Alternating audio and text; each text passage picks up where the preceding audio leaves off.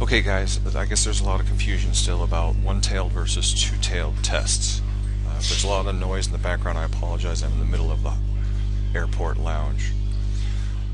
Alright, I think we need to talk about what it means to have a two-tailed versus a one-tailed test.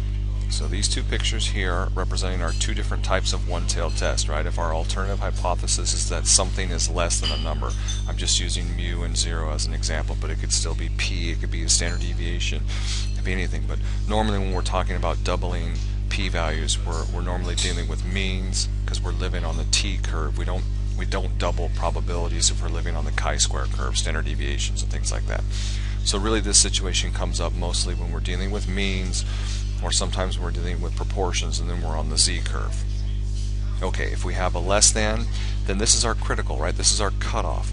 This is the critical area, and the area under the curve represents 5%. And we're basically asking the question if our sample has a probability smaller than 5%. So our sample has to be far enough away from the middle, right? You're always testing against the middle.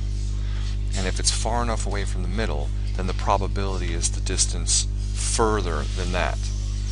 So if we're looking for something below the mean, we're looking for a small distance on the left side, right? A small area on the left side. And if we're greater than, then we're looking for a small area above. But if we're a two-tailed test, then we're testing to see if our sample is far enough away from the mean in either direction, either really low or really high. And that's why we cut the p-value in half, put half below, half above. And then that's how we find the critical values in STatCrunch. There are two main things we do with STatCrunch right now. We run hypothesis tests using either z-stats, t-stats, proportional stats, or variance stats. These are where we run our tests, just like when we were making our confidence intervals. And then the other main thing we do with STatCrunch right now is we find area under the curve, or we find values that correspond to areas under the curve, and that's where we use the calculators. These are like electronic versions of tables. They're basically just electronic versions of a probability distribution. So let's look at the t, because that's the one we use most often. Let's just say our sample size was 30, so that gives us a degree of freedom of 29. And if we're doing a lower tail test, right, a less than, so a left tail test, we're trying to find the cutoff that has all 5% to the left, and then that would be our t-critical. Right, that would be the bouncer, that's the cutoff. So now if we go and we calculate our test statistic and it's smaller than that, we know it's going to be farther to the left, and therefore it's going to have less area to the extreme value, right? And so it's going to have a smaller probability, and we're going to reject the null. So this t-critical would be that negative 1.6 something that we see on this other page. Okay, if it was a greater than, an upper tail test, it's the same idea, and of course we all know that because it's symmetrical, it's going to be the same number but positive. However, if it's a two-tailed test, we need to put half in each tail, and now we get a completely different number of 2.04. And if we go back over here, then these two numbers here are going to be negative 2.04 and positive 2.04. Even though these are 1.6, right, and negative 1.6, because of the splitting of the area. So that's the critical values. Now, let's say you run your math, right, you run your analysis, you go into STatCrunch, and you now go to t-stats, one sample with summary. You had let's say the mean was 25, the standard deviation was like 12, your sample size was 30, you're testing that, let's say the hypothesized mean was supposed to be 30, and then you're testing for a less than. And if you compute that,